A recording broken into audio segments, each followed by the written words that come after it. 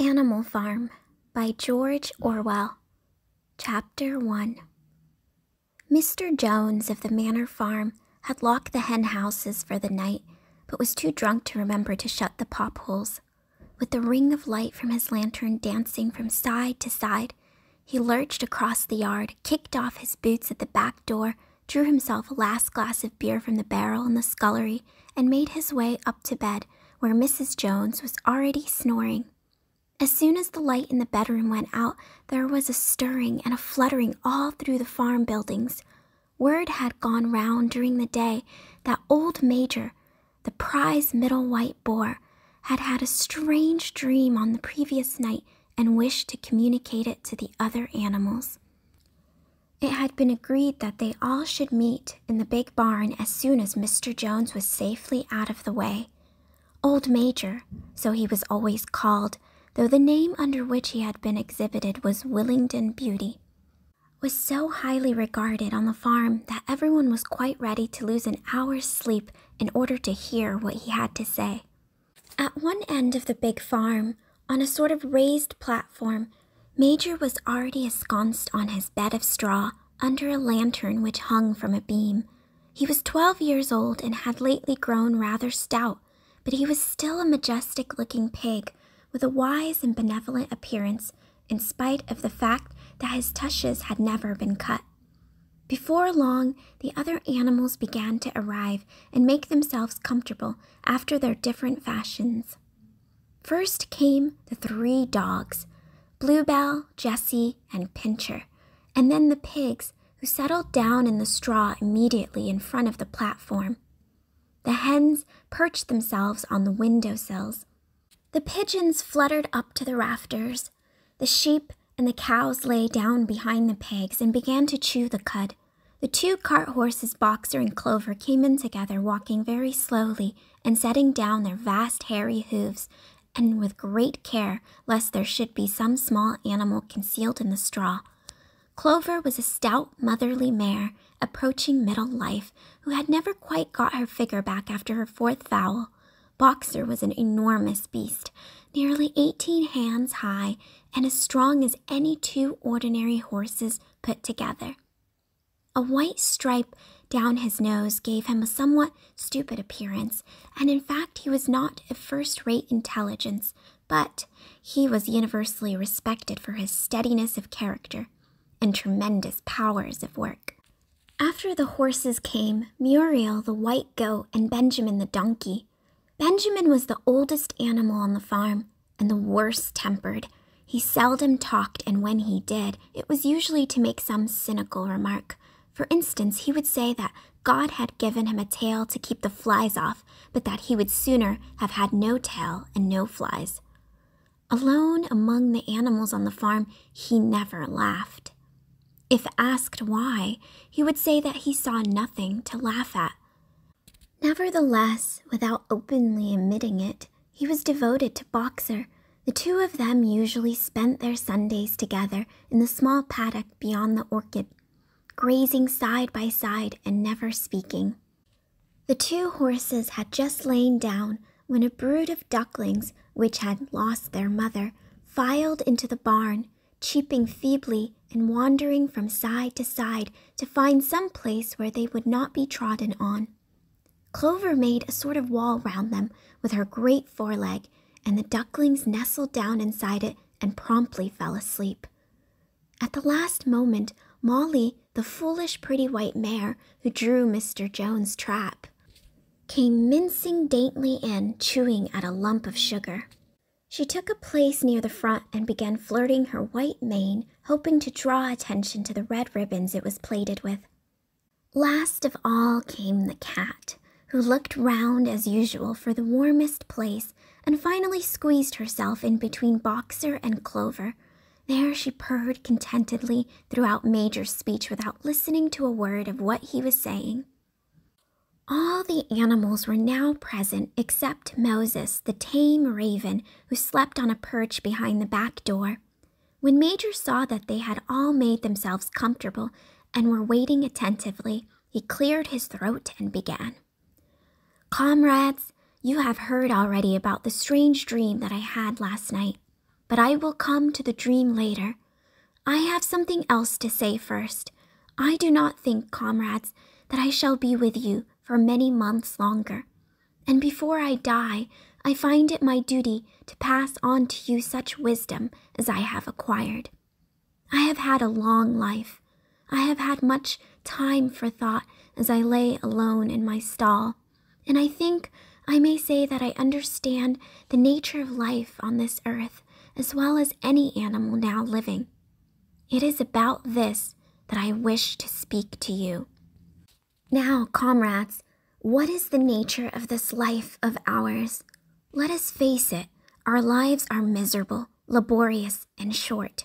We are born, we are given just so much food as will keep the breath in our bodies, and those of us who are capable of it are forced to work to the last atom of our strength. And the very instant that our usefulness has come to an end, we are slaughtered with hideous cruelty. No animal in England knows the meaning of happiness or leisure after he is a year old. No animal in England is free. The life of an animal is misery and slavery. That is the plain truth. But is this simply part of the order of nature? Is it because this land of ours is so poor that it cannot afford a decent life to those who dwell upon it? No, comrades, 1,000 times no. The soil of England is fertile.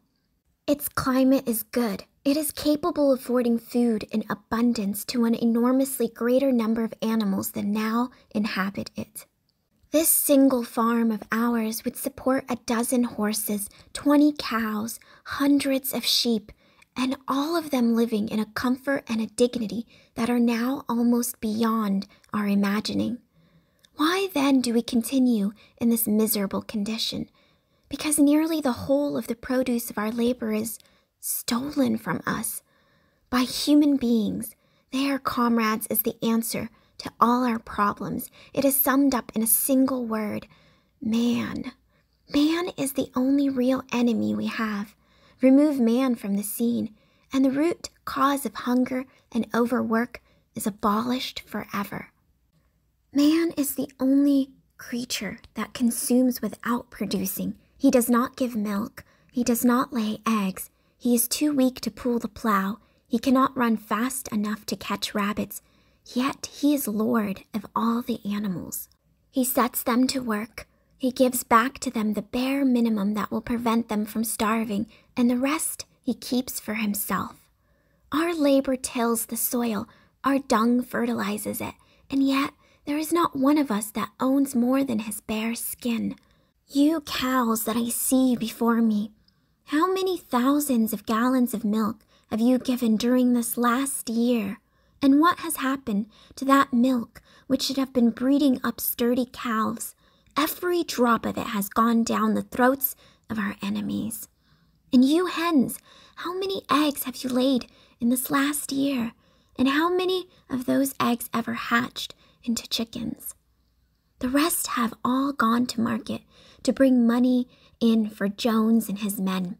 And you, Clover, where are those 4 fowls you bore, who should have been the support and pleasure of your old age? Each was sold at a year old. You will never see one of them again. In return for your 4 confinements and all your labor in the fields, what have you ever had except your bare rations and a stall? And even the miserable lives we lead are not allowed to reach their natural span. For myself, I do not grumble, for I am one of the lucky ones. I am 12 years old and have had over 400 children. Such is the natural life of a pig. But no animal escapes the cruel knife in the end. You young porkers who are sitting in front of me, every one of you will scream your lives out at the block within a year. To that horror we all must come. Cows, pigs, hens, sheep, everyone. Even the horses and the dogs have no better fate. You, boxer, the very day that those great muscles of yours lose their power, Jones will sell you to the knacker, who will cut your throat and boil you down for the foxhounds. As for the dogs, When they grow old and toothless, Jones ties a brick round their necks and drowns them in the nearest pond. Is it not crystal clear, comrades, that all the evils of this life of ours spring from the tyranny of human beings? Only get rid of man, and the produce of our labor will be our own. Almost overnight, we could become rich and free. What then must we do? Why work night and day, body and soul, for the overthrow of the human race? That is my message to you, comrades. Rebellion. I do not know when that rebellion will come. It might be in a week or in 100 years, but I know, as surely as I see the straw beneath my feet, that sooner or later justice will be done. Fix your eyes on that, comrades, throughout the short remainder of your lives. And above all, pass on this message of mine to those who come after you, so that future generations shall carry on the struggle until it is victorious. And remember, comrades, your resolution must never falter. No argument must lead you astray. Never listen when they tell you that man and the animals have a common interest, that the prosperity of the one is the prosperity of the others. It is all lies. Man serves the interests of no creature except himself, and among us animals let there be perfect unity, perfect comradeship in the struggle. All men are enemies. All animals are comrades. At this moment, there was a tremendous uproar. While Major was speaking, 4 large rats had crept out of their holes and were sitting on their hindquarters listening to him. The dogs had suddenly caught sight of them, and it was only by a swift dash for their holes that the rats saved their lives. Major raised his trotter for silence. "Comrades," he said, "here is a point that must be settled. The wild creatures such as rats and rabbits, are they our friends or our enemies? Let us put it to the vote. I propose this question to the meeting. Are rats comrades?" The vote was taken at once, and it was agreed by an overwhelming majority that rats were comrades. There were only 4 dissentients, the 3 dogs and the cat, who was afterwards discovered to have voted on both sides. Major continued, "I have little more to say. I merely repeat, remember always your duty of enmity towards man and all his ways. Whatever goes upon 2 legs is an enemy. Whatever goes upon 4 legs or has wings is a friend. And also that in fighting against man, we must not come to resemble him.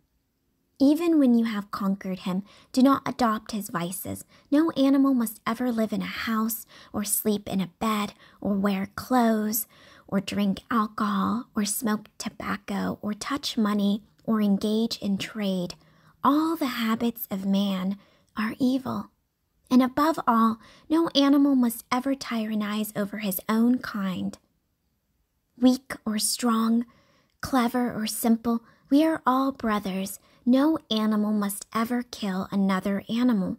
All animals are equal. And now, comrades, I will tell you about my dream of last night. I cannot describe that dream to you.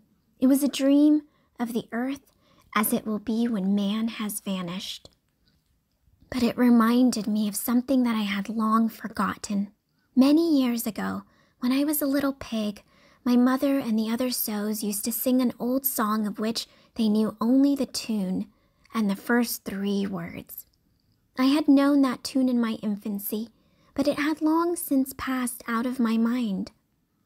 Last night, however, it came back to me in my dream, and what is more, the words of the song also came back, words, I am certain, which were sung by the animals of long ago, and have been lost to memory for generations. I will sing you that song now, comrades. I am old, and my voice is hoarse, but when I have taught you the tune, you can sing it better for yourselves. It is called Beasts of England. Old Major cleared his throat and began to sing. As he said, His voice was hoarse, but he sang well enough, and it was a stirring tune, something between Clementine and La Cucaracha. The words rang: "Beasts of England, beasts of Ireland, beasts of every land and clime, hearken to my joyful tidings of the golden future time. Soon or late the day is coming, tyrant man shall be overthrown, and the fruitful fields of England shall be trod by beasts alone. Rings shall vanish from our noses, and the harness from our back, bit and spur shall rest forever, cruel whips no more shall crack. Riches more than mind can picture, wheat and barley, oats and hay, clover, beans, and mangel wurzels shall be ours upon that day. Bright will shine the fields of England, purer shall its waters be, sweeter yet shall blow its breezes on the day that sets us free. For that day we all must labor, though we die before its break. Cows and horses, geese and turkeys, all must toil for freedom's sake. Beasts of England, beasts of Ireland, beasts of every land and clime, hearken well and spread my tidings of the golden future time." The singing of this song threw the animals into the wildest excitement. Almost before Major had reached the end, they had begun singing it for themselves. Even the stupidest of them had already picked up the tune and a few of the words. And as for the clever ones, such as the pigs and dogs, they had the entire song by heart within a few minutes. And then, after a few preliminary tries, the whole farm burst out into Beasts of Ireland in tremendous unison. The cows lowed it, the dogs whined it, the sheep bleated it, the horses whined it, the ducks quacked it. They were so delighted with the song that they sang it right through 5 times in succession, and might have continued singing it all night if they had not been interrupted.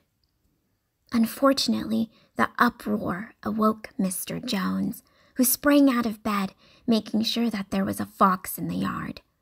He seized the gun, which always stood in a corner of his bedroom, and let fly a charge of number 6 shot into the darkness. The pellets buried themselves in the wall of the barn, and the meeting broke up hurriedly. Everyone fled to his own sleeping place. The birds jumped onto their perches, the animals settled down in the straw, and the whole farm was asleep in a moment.